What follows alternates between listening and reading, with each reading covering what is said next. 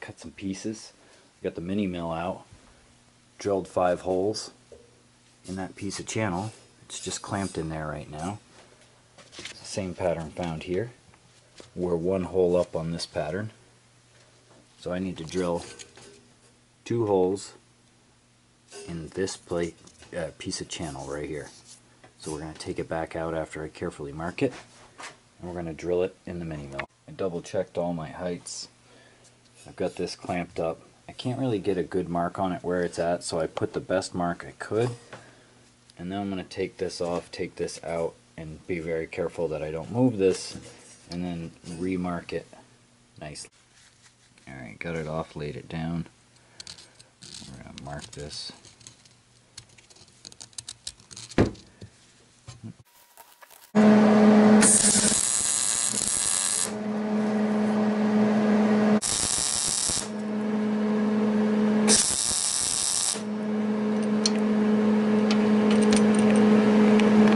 Quick update.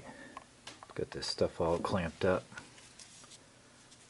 Got a temporary 2-inch piece to keep this parallel with this front tube. Got a nice open weld joint up here, and I'm just going to tack this in, and then this is fully tacked together to the point where we can move around with it and see what we think. There it is, all tacked in.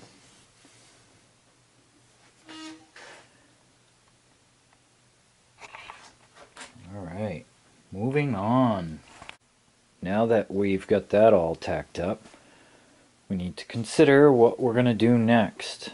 Before we talk about that, I'm going to take back my shop, or my bench space, from the mini mill. Brush her off a bit before I put her away and give her a spray. After more drilling,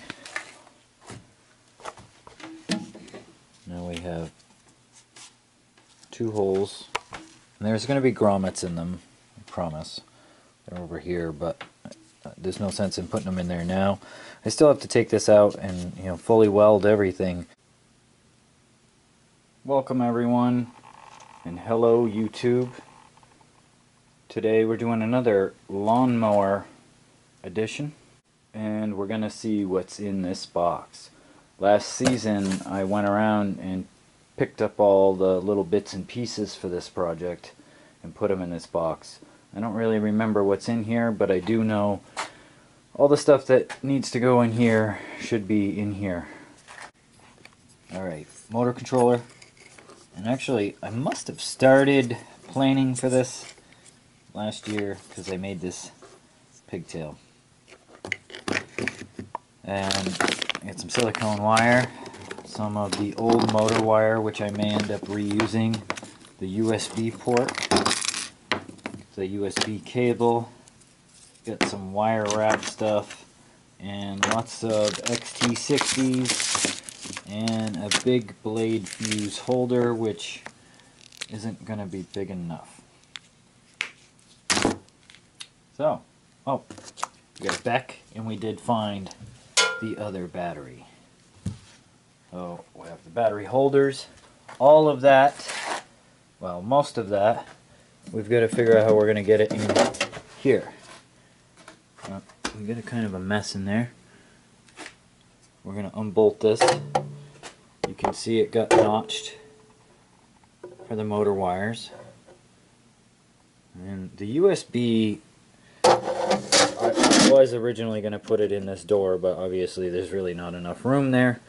And I don't want to put anything in this door. And one of the things I'm noticing that I don't have that I would like is some magnets to possibly hold this door shut. So I'm going to add that to the list right now.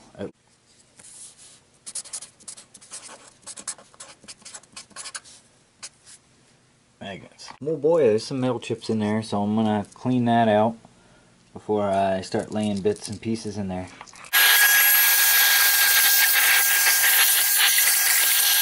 Some coffee and some deliberating and parts finding.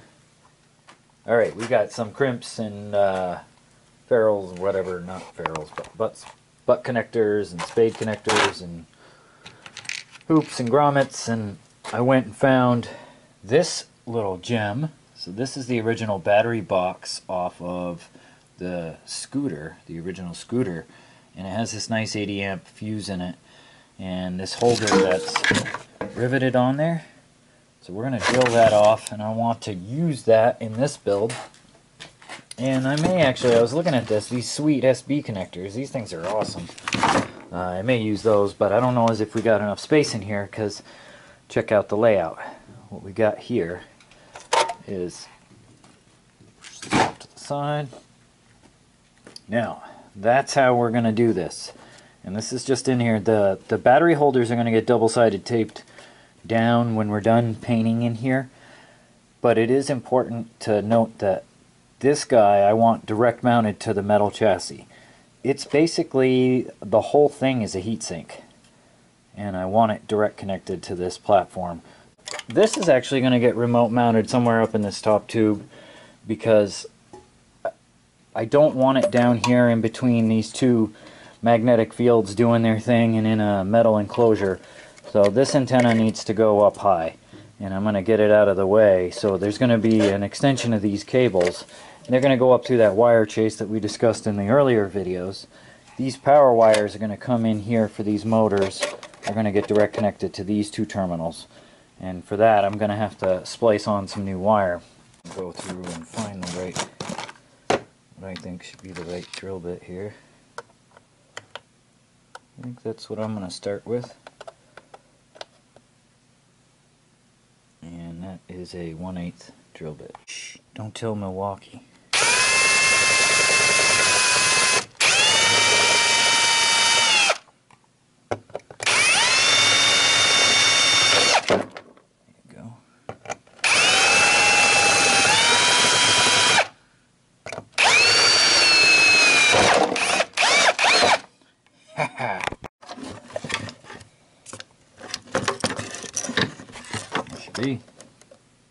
I really want to use these, but at this point I think I'm deciding against it just because they take up so much space. The reality is that the XT60 is much more effective as far as like space management.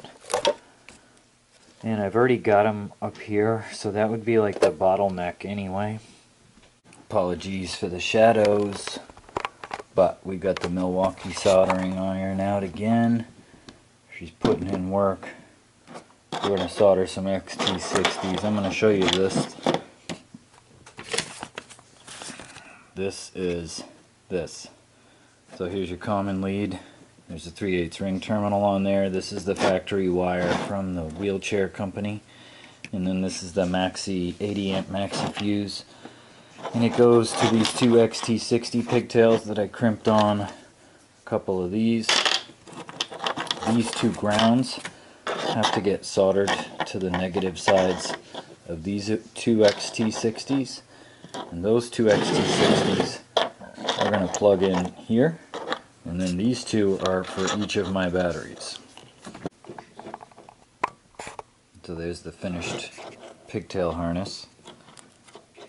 Here's your common lead, this guy in the center, and then there's your battery 1 and 2. These plug into the batteries themselves. Driver in there where I want it. I've got it far enough from the back wall that I can plug the micro USB in and out, and now I'm going to use this spring-loaded punch to pop these holes, and then I'll drill them. The 1/8 inch drill I already had loaded up in this not Milwaukee drill.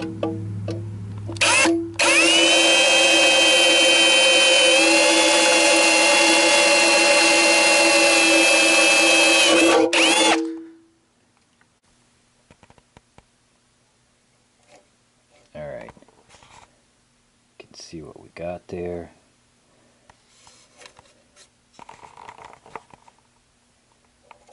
Battery 1, battery 2, and the common wire up top. Get your fuse, and then you got your power in. I still got to edit this video out, so I'm going to finish it for tonight. I'm sorry for the editing, I apologize. I did this over several days, and stuff kind of got messed up where it was and how I put it together. So it is what it is. If you like what you see today, please like, comment, share, and subscribe. I'll be back next week. I'm gonna keep tapping away, and next week we're gonna see some movement on these motors. I'm gonna run the RC signals up. We're gonna cut a hole in the tube, and we're gonna see some action here. We may not actually have it on the ground, but we'll jack it up and we'll run the motors, and I'll show you guys the laptop application that the Sabertooth works with, and we'll make it interesting. Alright, well, with that, thank you. Thanks for watching. We'll see you next time. I'm out.